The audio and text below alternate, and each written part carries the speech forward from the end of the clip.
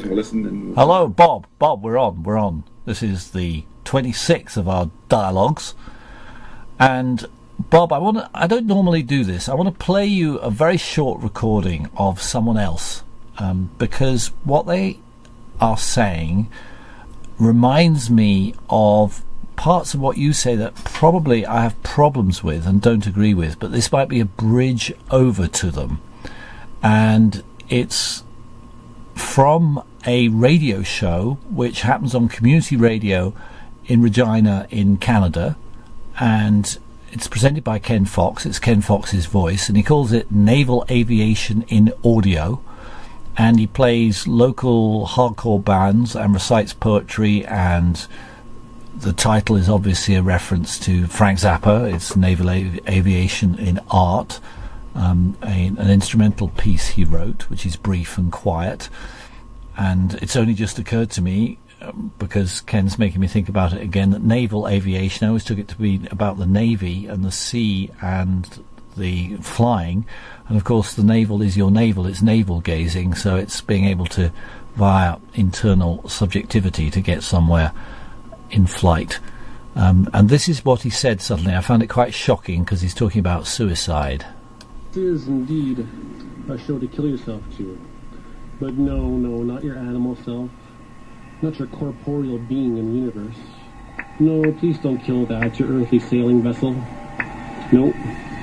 This is a show to help you destroy the prison of identity, embodied in resumes, class photographs, bank accounts, and above all personal property. Kill the specter of identity that shackles the imagination, which is immortal.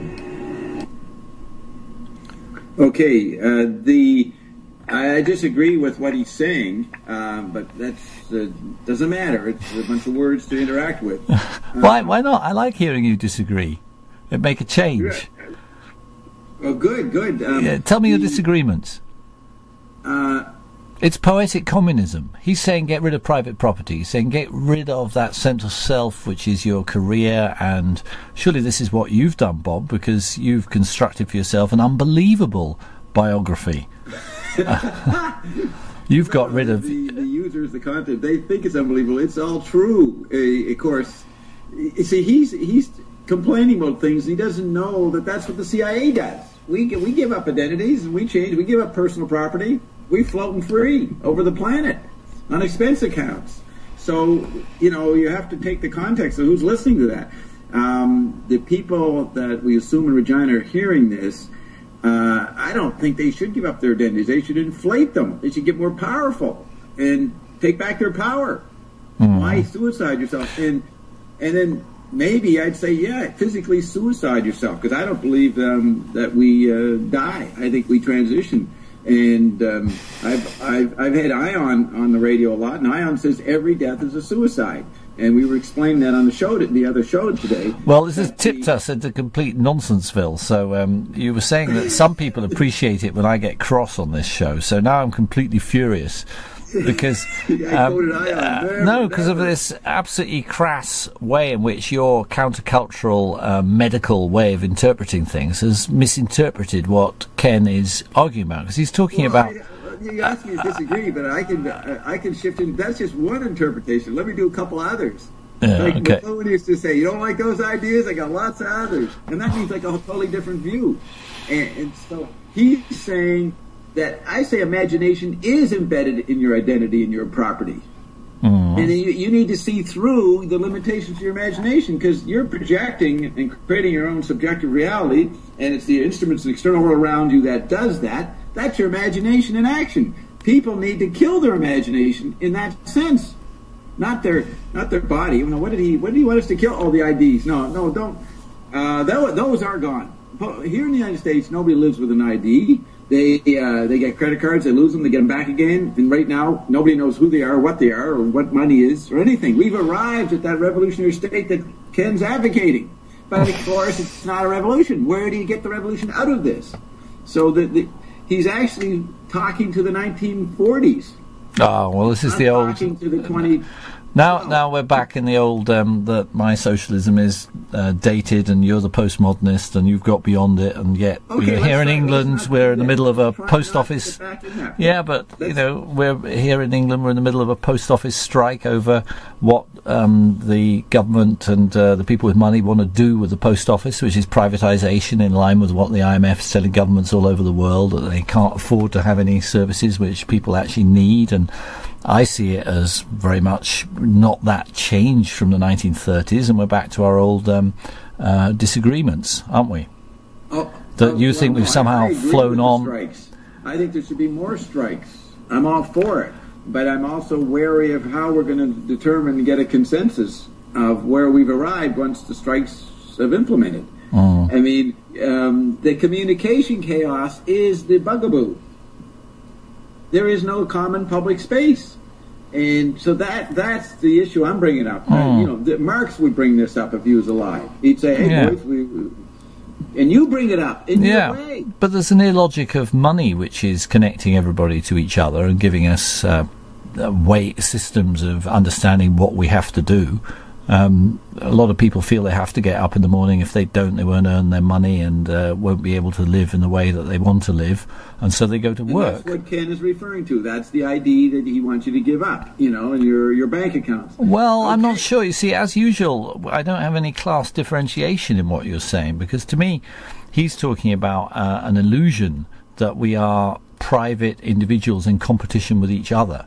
That's what he's criticising. I agree that that's an illusion. And I call it poetic communism because he's trying to find the common interests we all have. He feels the imagination and an attack on the imagination is aligned to a criticism of the way in which our bourgeois identities set us all in conflict with each other. And so we agree with that. That's right. But what are we going to say to make people do that? To drop their identities? You can't just tell them to do it, because not at all. English language is not good enough for that. Yeah, well, that was excerpted from his attempt to do that on a 1-hour radio program where he is slightly restricted by the conservative nature of the program. He says he can't make explicit political statements, so he says things in a more poetic or cryptic or extreme form, such as you heard just then.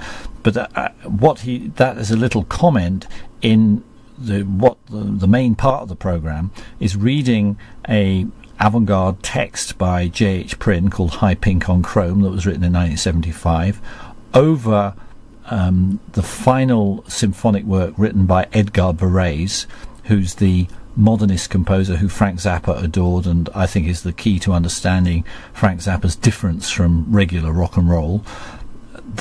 And he feels that by reading these words that he adores the way in which Prynne has tapped part of the brain which registers different discourses clashing in the world outside us, that Prynne's tapped that. So he's trying to tip the listeners into a realm where they can see how multifarious and multiple and living the world actually is outside their individual egotistic demand to understand. So I think he is trying to put into practice the revolution we're talking about.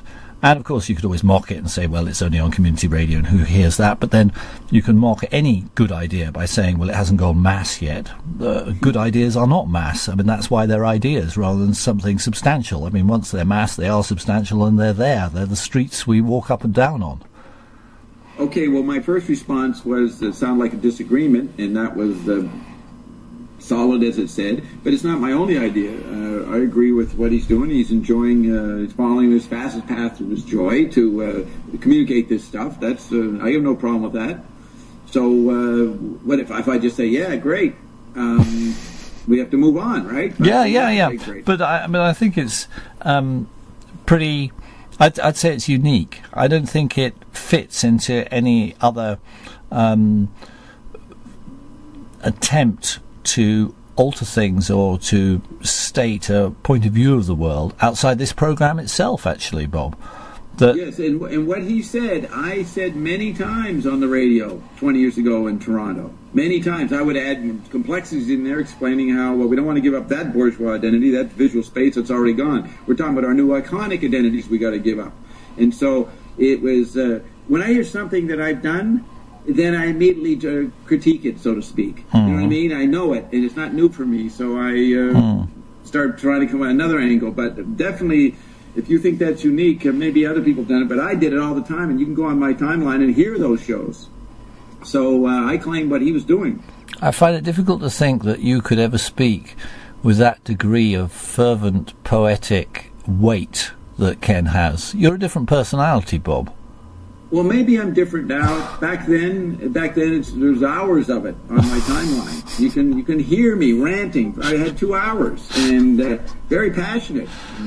Yeah. And so I thought, I'm probably a little more laid back in relation to you because you're passionate and I'm interested in what you're saying. I think if I started trying to out-passion you, that would cancel the sound out. And I'm being polite here. You have not heard me in other radio shows I do. I mean, you're not getting all of me on your show, so to speak, or all the ways that I respond to the present.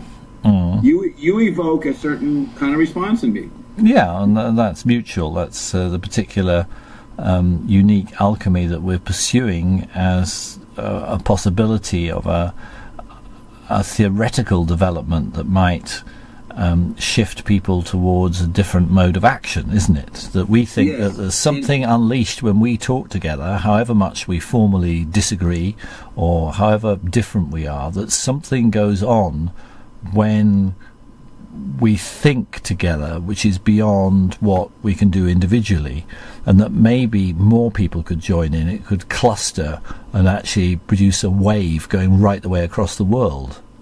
Yeah, I agree. And see, the reason I don't speak as much is I've never heard anybody say my stuff back to me until I met you. You know what I mean?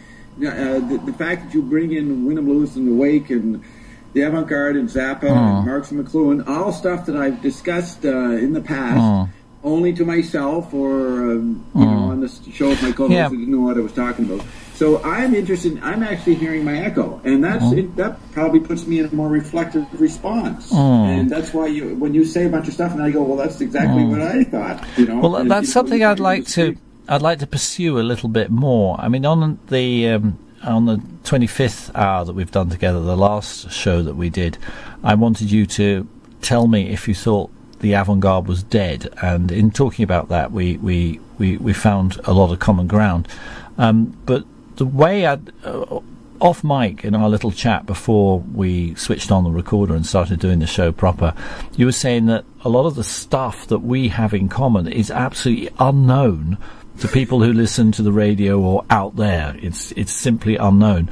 So I was wondering if we could explain what this stuff is, as apart from just mentioning names, and actually say what we think it constitutes, or how would you describe this stuff to somebody who's never encountered it?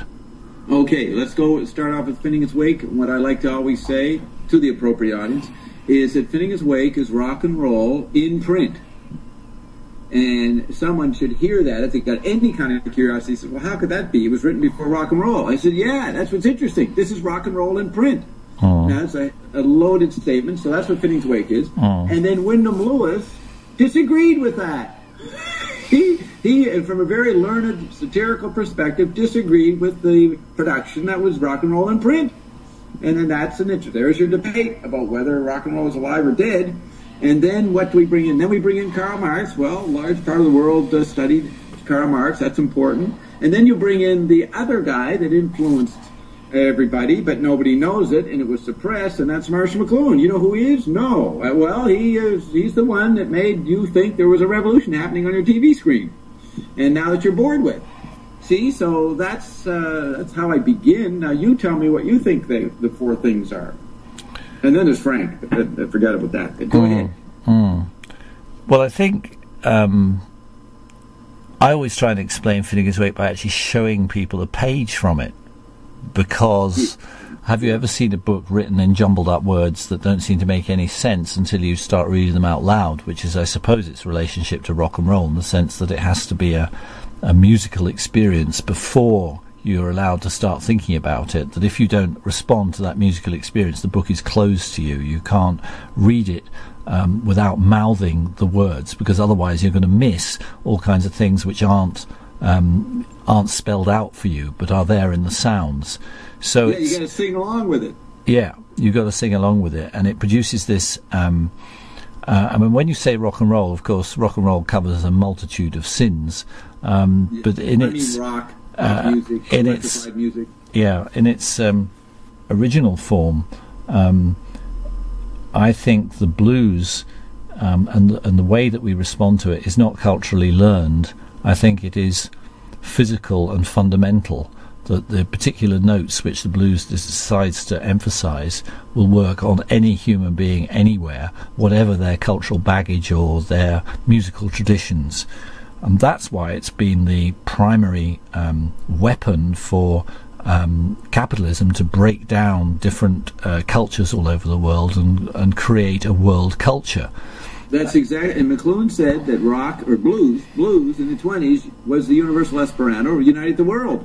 That's a global language. You're agreeing with McLuhan; he's agreeing with you. But of course, this is very. You see, that allowed the national movements to be subsumed in an entertainment state. But being a Marxist, having said that, I always like to then divide what I'm talking about in terms of the different positions of capital and labour, and therefore the blues is used because it has this chthonic basic power that speaks to everybody, but its uses under capitalism, its commodification, actually leads to something completely different and doesn't lead to this unity, but leads to backing tracks for the invasion of Iraq, the rock or some kind of rock. I hate to call it rock and roll because it's become so kind of pokey and unsensual, and a different body alignment is implied by it. It's become militarized.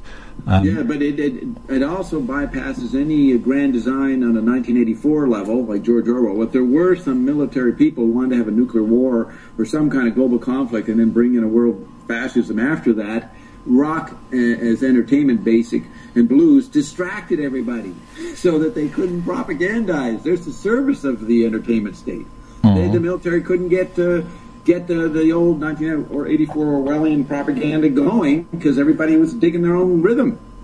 Well, I mean, it's a lot to do with the insubordination in the troops in Vietnam was to do with Hendrix being played and decisions to get into music rather than take seriously the orders of your officer, and the lack of military discipline was very connected with the counterculture and with music.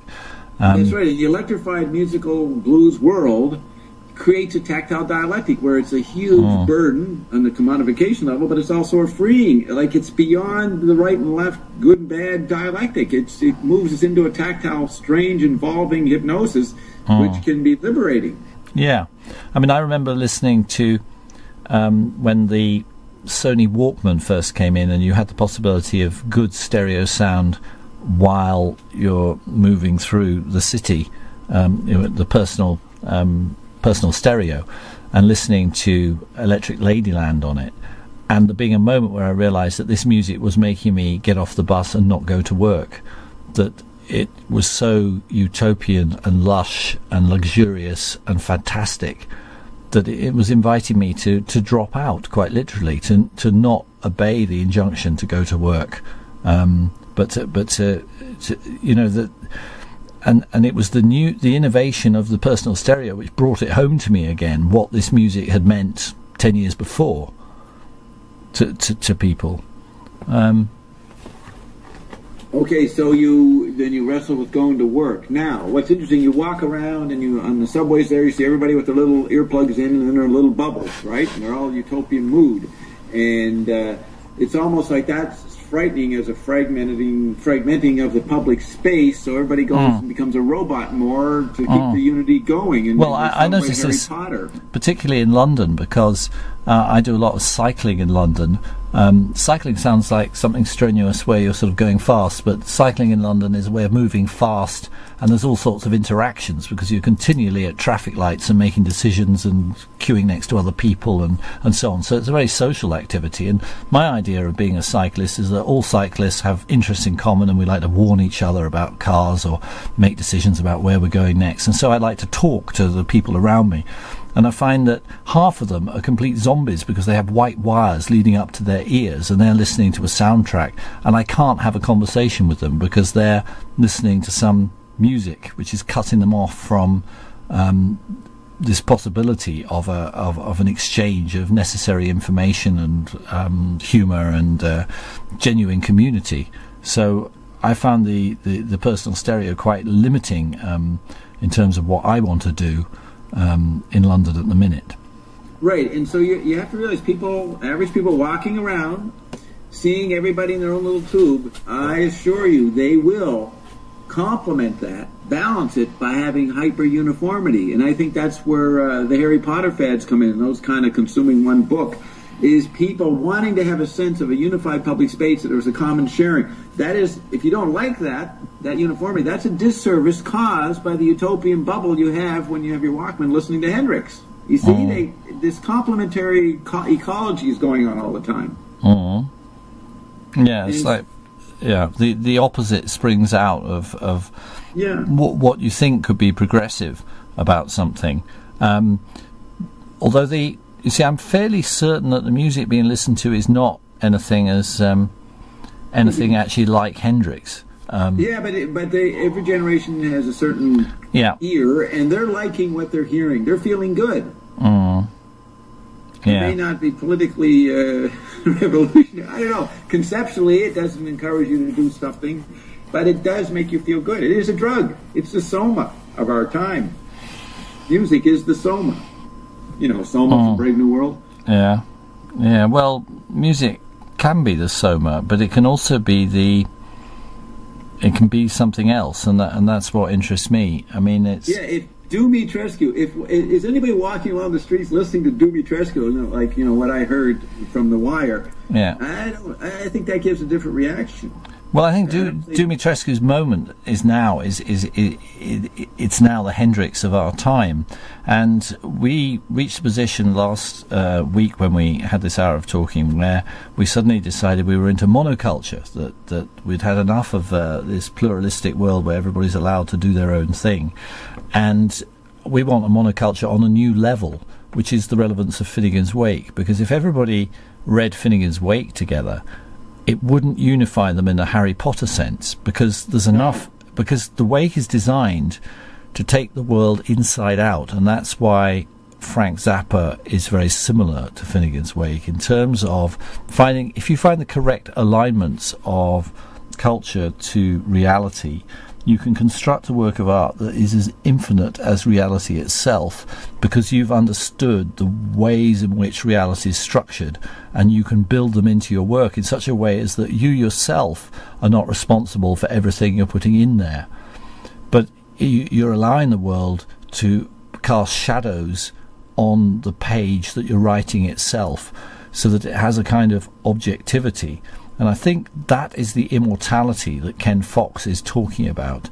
He's talking about not the private individual seizing of what the world is and then being able to tell people and own that picture, but an opening out that allows the world to fall in, so that when it's examined, you thought you were analysing the art, and you find you're analysing reality, which is what I find continually with Frank Zappa.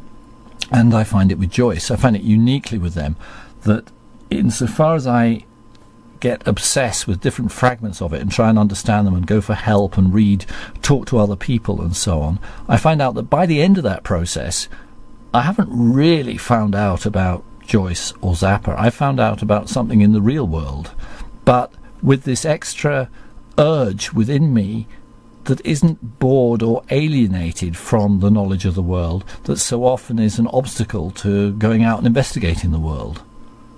Yeah, if I can remember, McLuhan said in his book Take Today, 1972, he ends the book with his solution.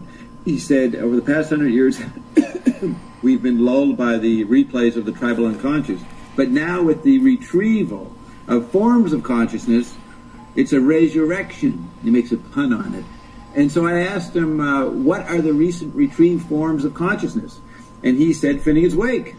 And you take a Finnegans Wake reading group is a module of a totally ecological situation where people are looking at the same text, but they can hallucinate and project their own things, and they're constantly in a tactile dialectic, noticing the other person's different interpretation than you, but you're also sharing the same space. See, there is an ecology. That's the balance. But I'm restating what you're saying. Yeah. I mean, this sounds like the kinds of things which a lot of post-Cagean musicians try and do. But for me, it's always tainted by a certain kind of... Listen to this. I just got inspired. That's what's unique about the book. McLuhan used to say in the 50s, what's the role of the book today in the 50s? Knowing it was totally obsolete as a constituent formative medium. But Finnegans Wake figured out how to do it, how to keep the book alive. It's a precious experience, and do it in a group session with the Finnegans Wake reading group. That is a solution to all the conflicts of cultures and their different values. It constantly makes you aware of the ongoing hypersubjectivity or just subjectivity while trying to see if there's a common space or meaning or purpose. I mean, what more perfect environment than that? Yeah, because and so if you present a musical thing or a painting or any of the arts, that doesn't work.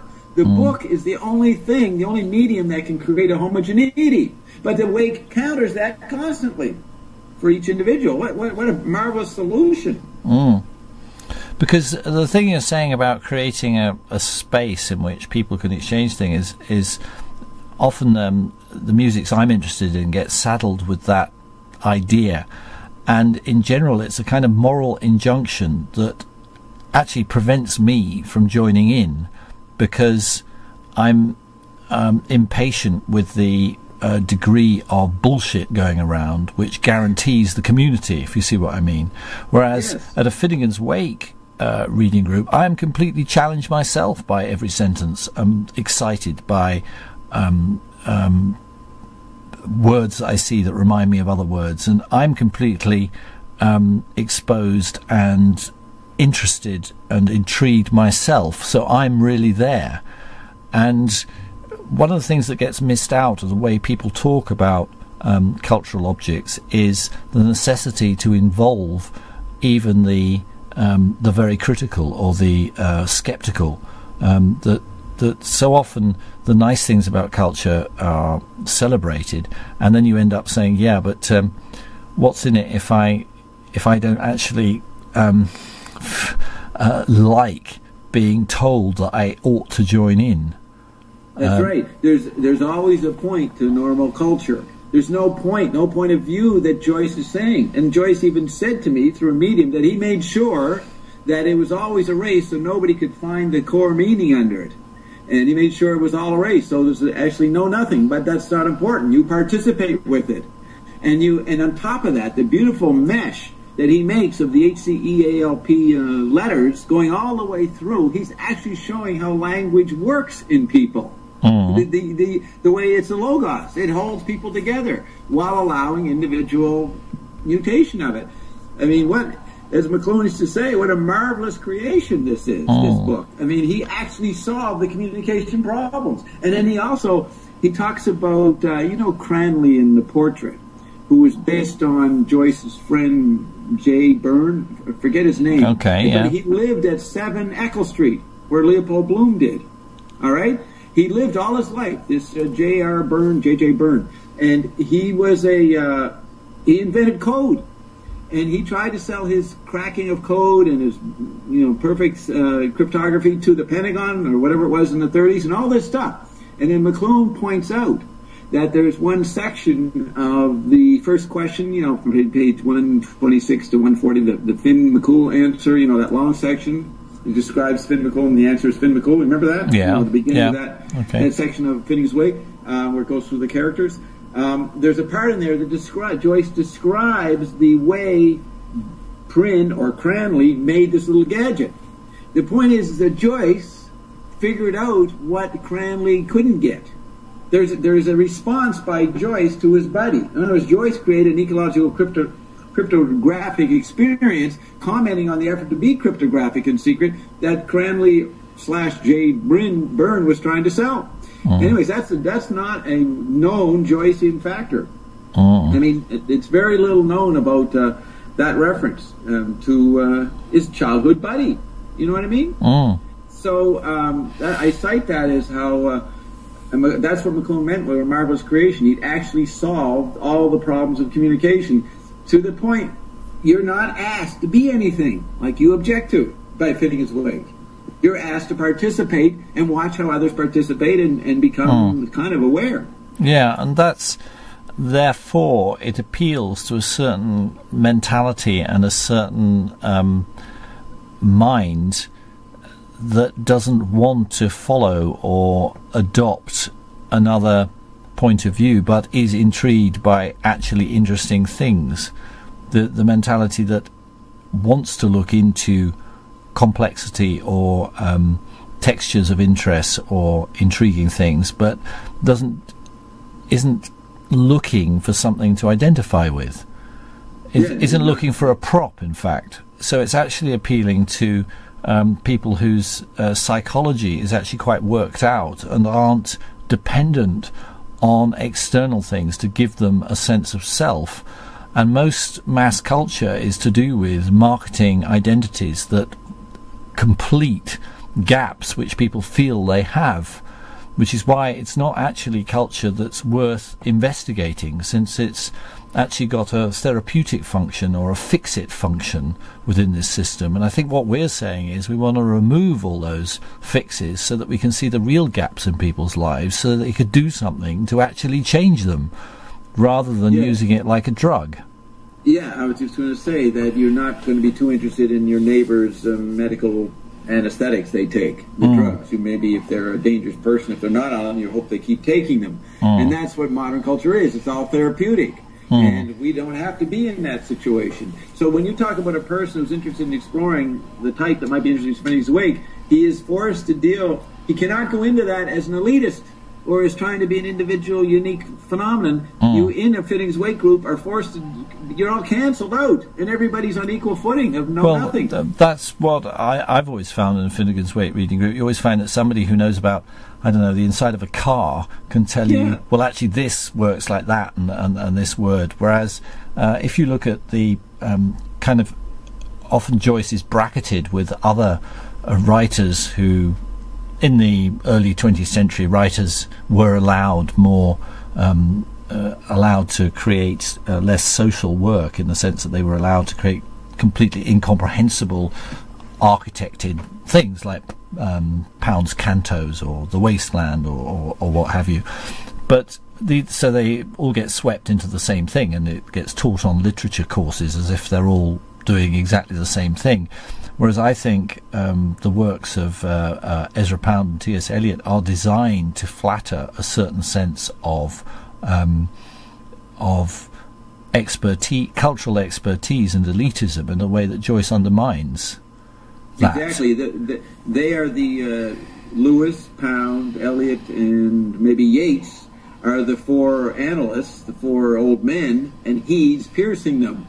He's making fun of them, because he had solved the problem of communication that they failed at. I mean, look at it's the most democratic. You can bring anybody into a Finnegans Wake group.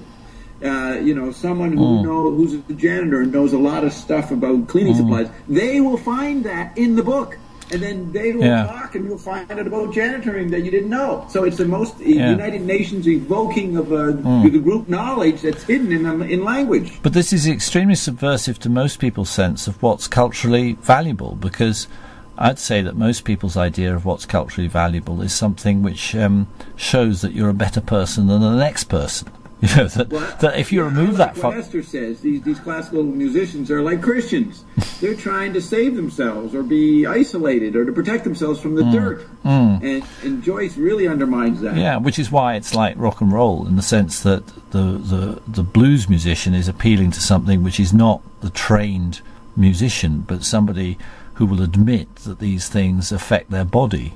So it's appealing for a kind of education in de-education, or getting rid of repression, which was the kind of really the 60s idea, which has been so abused since then as sexist and oppressive and bad. And this 60s idea that education might be as much about deprogramming ourselves as it is about building something up, has been like attacked and attacked in every sort of area that I can think of. That if you hold on to that idea, you're told that you're naive and you have a metaphysics of presence, that you actually believe in the world, and that this shows that you are incredibly metaphysical because you have an a priori belief in a world and a body and emotions that are prior to talking about them. And of course, this is nonsense because you can't prove they exist. And this goes back to the old idealist argument which Socrates had to deal with, that came from the sophists. It's a very old philosophical trope, an old argument. Where does that leave us? Okay, so well, it's called, McLuhan wrote about that, the sophists against the dialecticians, the ancient quarrel in modern America, and he saw that in Finnegans Wake, and that is in the classroom section of the school book section of Finnegans Wake. But the thing is, not only is it creates an environment in the moment for any group of people of the ecology of consciousness or the ecology of perception or the training of perception, it actually also, as McLuhan saw, was a warning about why this would all be undermined with new technological environments coming in, which is what undid the 60s. The digital world changed the world from what the 60s thought was coming. All right, in the counterculture, and McLuhan and the Finnegans Wake is useful for even warning you on that point. And if you really get into it, as follow what McLuhan, how he cracked it, it tells us a lot, as well as not how could you beat that? It provides an environment of the most democratic or hedonistic impulses, or whatever you want to call it, you're into, your joy, ecstasy, and at the same time provides a form of knowledge that all the social sciences were yearning for. It actually figures out how cultures are created, shows you how it's done, and shows you the drama of cognition within it. I mean, you can't ask more. That's way better than the Bible.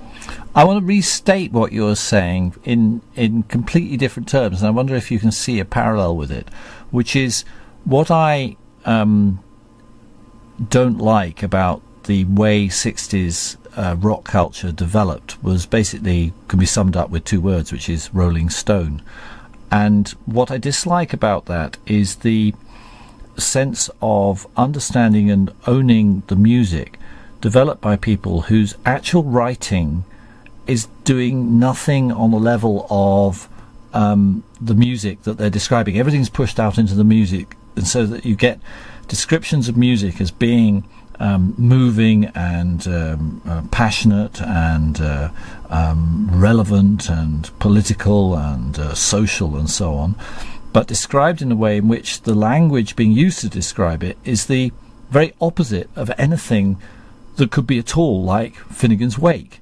And I get alerted to where music is interesting, where suddenly the language being used to describe it has some of the exciting obscurity and denseness and light and shade of a work of literature like Finnegans Wake. What I mean is that for the person who's glimpsed what language can do, who's drunk at the drunken language of Finnegans Wake, they're going to find reading Rolling Stone extremely disappointing, whereas there is a possibility of writing about music and a possibility of a kind of journalism which would be rich in the way that that language is rich. And we glimpse that a little bit in the counterculture with some of the writing in Oz, or some of the science fiction which appeared between about 67 and 71, that in those high years of social unrest, all sorts of popular forms developed this quality. Experimental science fiction went absolutely ballistic in those years. You can pick up books which are just extraordinary, that they're in paperback with garish covers and everybody was reading, that you can't believe with the kind of close down after that, the kind of streamlining of culture, which is all about obedience and respect for some kind of skillful writing which is outside your own creativity in dealing with incomprehension. I think it's incomprehension is the thing which you have an elitist idea that incomprehension is the thing which holds back the masses from appreciating something, whereas in fact incomprehension is the carrot on the stick. It's where you don't understand something that you become curious. That's the thing that's irritating and that draws you on. And so if something has nothing incomprehensible in it, there's nothing for you to do, and in fact it's boring. And the confusion over that issue puts people at sea with understanding what you mean when you say, like, Finnegans Wake, because regularly it gets thrown back to me that that's an elitist position, whereas I'm saying it's actually the position that wipes that out that's elitist. Yeah, you wouldn't know it was elitist unless you joined the Finnegans Wake group. You see, I've been in many groups of the Finnegans Wake reading groups, and the newbie comes in and he's shy. He says, "Well, this is very hard to understand," and then he just sits through and doesn't contribute much, just watches, gets used to the language, and within several sessions they start to realize, Jesus, nobody here knows what's going on. Maybe I could say something, and they actually get their power back in relation to a group, and all the inferior complexes goes away in relation to thinking culture is elitist, and you got to be smart for it. So yes, I agree. Finnegans Wake undermines the very thing that people think it looks like. Yeah, but they haven't experienced the group yet. I want to mention the other thing is that a person who agreed with you about the Rolling Stone, you mean Rolling Stone magazine, right? Yeah. And its effect in 67, 68 was Richard Meltzer. He's a very interesting guy. You read his rock criticism. He doesn't know it, I don't think. He never says it, but he understands that Finnegans Wake, or that rock and roll in print, Finnegans Wake, he tries to write that. He doesn't even know he's redoing Finnegans Wake. But he says that rock died in 68. Okay, so then he kept staying in the game, but he wrote such surrealistic, wacky reviews that the record industry kicked him out. So he's a symptom of showing that something took it over in 68, 69. You know what I mean? A mafia, a corporate thing. And the music, a lot of great music was made, but the social meaning of it was gone. The social revolutionary. And then you could get into, McLuhan had a larger view of why that would happen, and that has to be considered, the huge superstructure of media.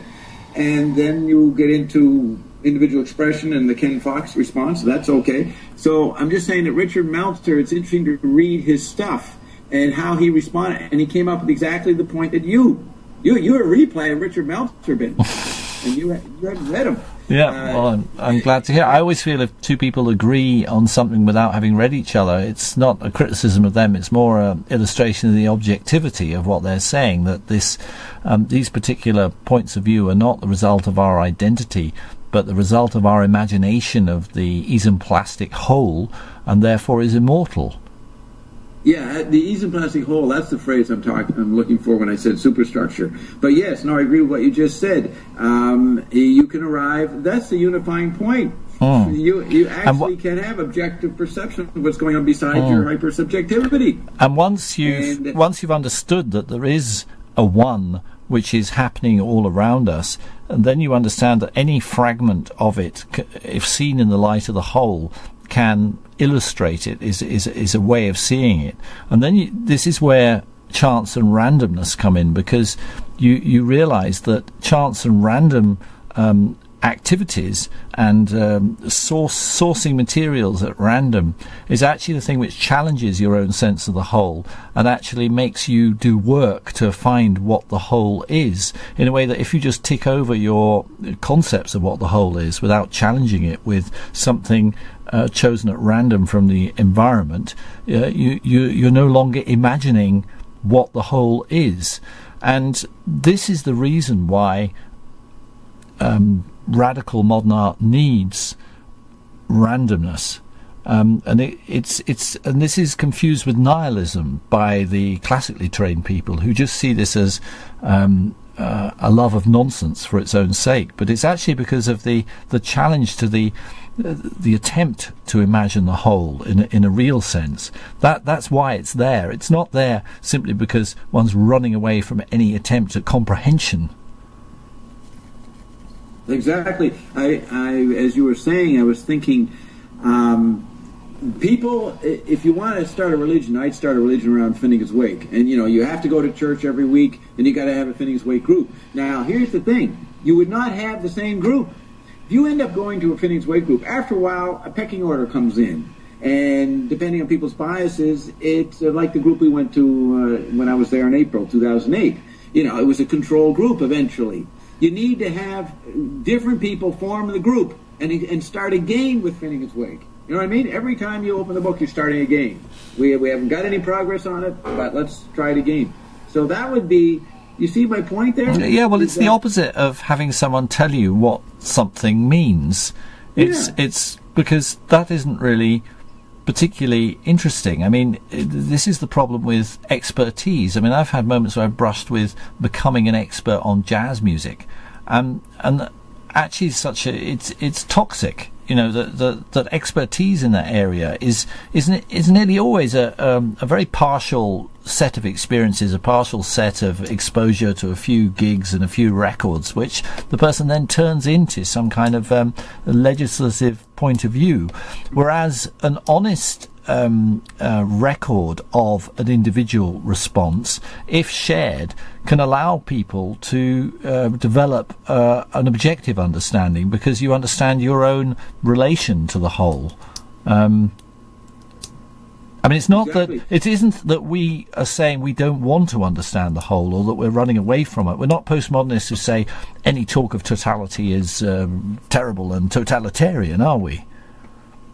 No, you see the whole unfolding and you participate in it. The tribal people used to say, I participate, we participate, the sun. You participate in the situation. That's the wholeness, and it always creates synchronicity that makes you think there's something connecting you beyond yourself. That's inevitable in a creative situation. And that's always what happens when you get a group of Finnegans Wake. Everybody starts seeing synchronicity in their own lives in the book. Yeah. It's a living environment. It is actually a great TV show, a great radio program, a great movie, great opera, a great book, a great everything, great baseball game, and you are the center of it. Yeah, you're the center of it, Bob, but you're breaking up, so I've got to stop the recording there and re-hook up our Skype. Hang on. I mean, I find what you're saying helpful, because I've always thought that there's something in Finnegans Wake which is beyond just a book I like. There's something that makes me want to tell everybody they ought to read it, they ought to experience it. Not because when they've read it they'll come out like me, but because here is something you should dive into and experience, because we don't have very long to live on this planet, and if you haven't experienced that, then what have you been doing? In the same way as I want people to experience the musics that I've been through. But somehow the musical side is always being considered something easy. I mean, this is partly my own background with educated English parents, that if you put on a record, you're not really doing anything, you're just sort of absorbing something. Whereas if you're reading, you're kind of being active, and it's a good thing to do. Whereas I don't really accept that, because I think to experience the records that I've experienced, the amount of out I've had to do in terms of my life and my normal set of expectations has been gigantic. They're far harder work than simply absorbing another book.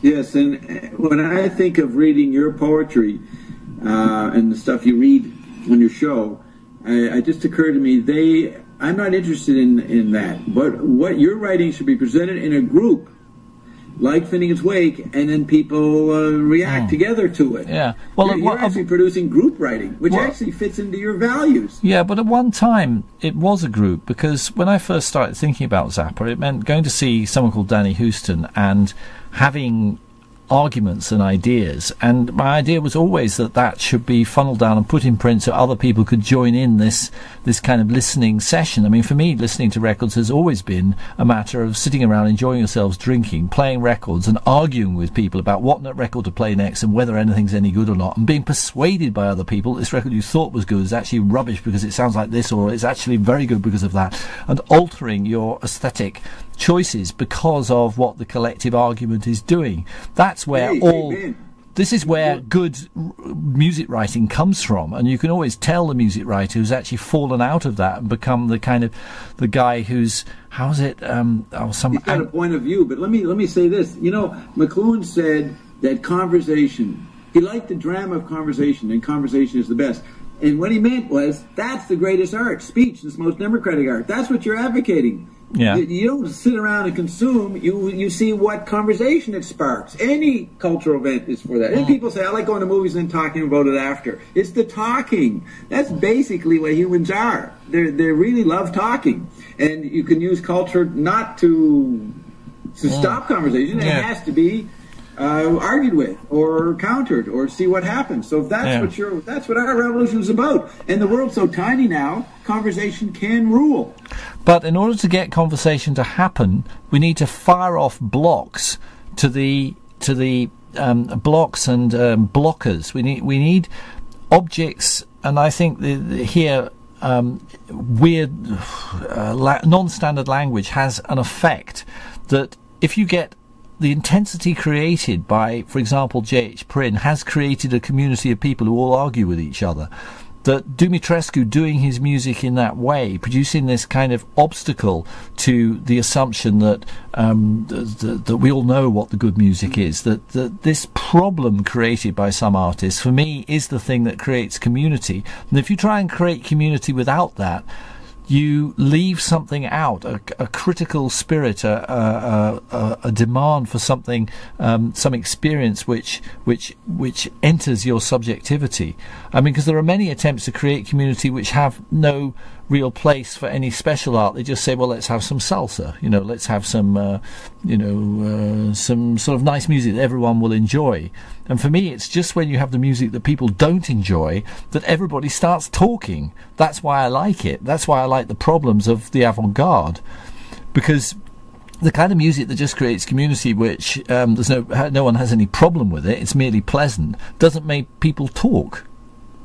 In other words, for you, talk is the most valuable art. Yeah, it's where, I mean, what I value most about political demonstrations is where you're walking down the street and there's someone else with a banner going to the same demonstration. You say, where have you come from? And you manage to break down this absurdity, which is you don't talk to each other in this society when we're all experiencing incredibly similar things. Right, and while we're talking about this, I've got Mick Jagger in mind. What's your opinion of Mick Jagger? What's he doing? Is he helping us? I don't think he's helping much. No, I kind of have affection for him simply because of his singing stance and he saw a guy prancing around. Were you the one telling me about this? The particular Mick Jagger dance he copied off somebody, and that mode of behaviour. George Gamelski at the club. That.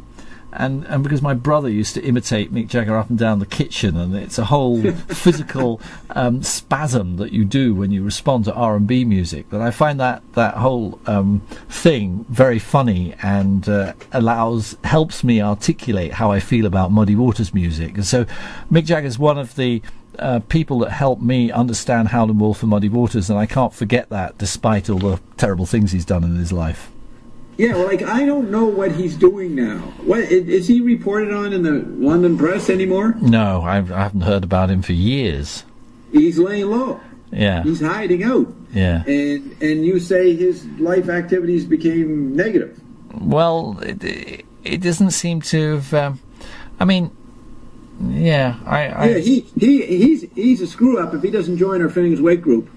I think our group, our revolution, is the standard bearer for civil interaction. Yeah, that's it. And I think, I always found it difficult being a music journalist, where I was always asking musicians to measure up to my sense of what's culturally interesting, rather than going and worshipping at their feet. You went in to the specialists and tried to make them comprehensive by reminding them, hey, the whole point of this is to have speech and discussion. That's you're great, you stimulate discussion, but hey, are you ready to talk? Yeah, yourselves. Yourselves.